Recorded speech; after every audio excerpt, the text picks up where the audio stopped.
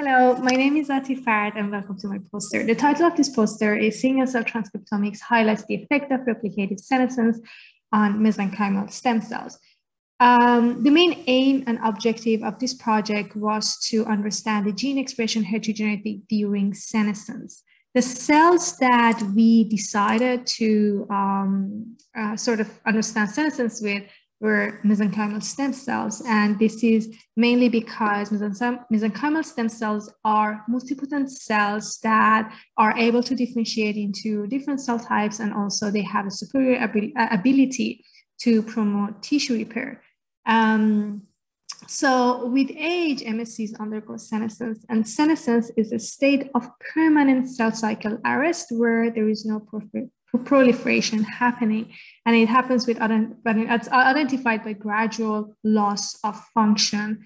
Senescence have been implicated in organ failure, and also it's been associated with age-associated diseases. So it's really important to understand the biology behind senescence.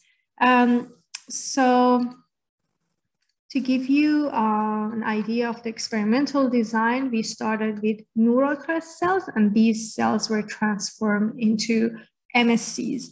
And then the reason that we wanted to start with that subpopulation is because we wanted to make sure that the cells that we were starting with, they are more or less a homogeneous population of the cells. So we had 3 time points: T0 that represent young MSCs, T1 that represent pre-senescent MSCs, and T2 that represent senescent MSCs, and we had 3 replicates. As far as the analysis are concerned, obviously there are different aspects to this project, but here I'm going to only talk about the data analysis part. We performed chromium 10x single cell RNA sequencing, and we ended up with around 100,000 cells. And after getting the reads, we pretty much followed a Surrott pipeline, a Surrott integration pipeline, and performed identified markers for each clusters. So as you can see here, this is the U map, and each dot represents a cell, and these maps are color-coded based on replicate, time point, cell phase, and clusters.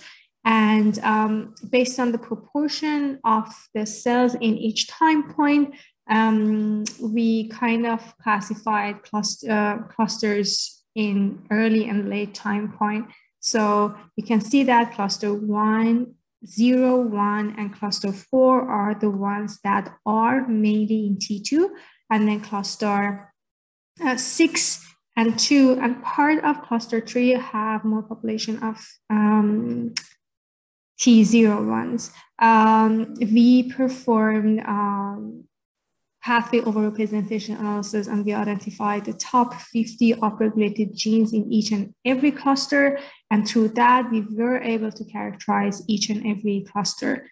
So based on our characterization, we identified that cluster 3, T0 portion, cluster 6 and 2 are healthy proliferative MSCs. And then in cluster 5 cell, which is T1, cells go under metabolic stress, and then followed by cluster T0, which we have identified to be a pre-senescent states. And this is when, after metabolic stress, cell try to go to a stable phenotypic state, which in this case is senescence, because they are not being induced in any sense.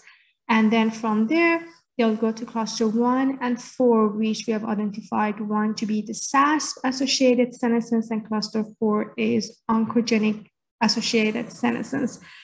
These proportion of the cells that are in cluster 3 but are T2 cells, we have identified them to be senescent scapies, and these are the ones that have scaped senescence. Overall, we can conclude that gene expression heterogeneity increases with senescence as the number of clusters in T2 have also increased.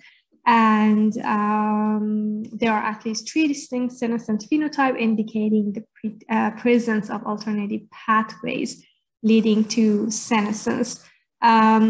This was the overall summary of the poster. If you have any questions about any part of the poster or data analysis part, feel free to ask in the Q&A section. Thank you.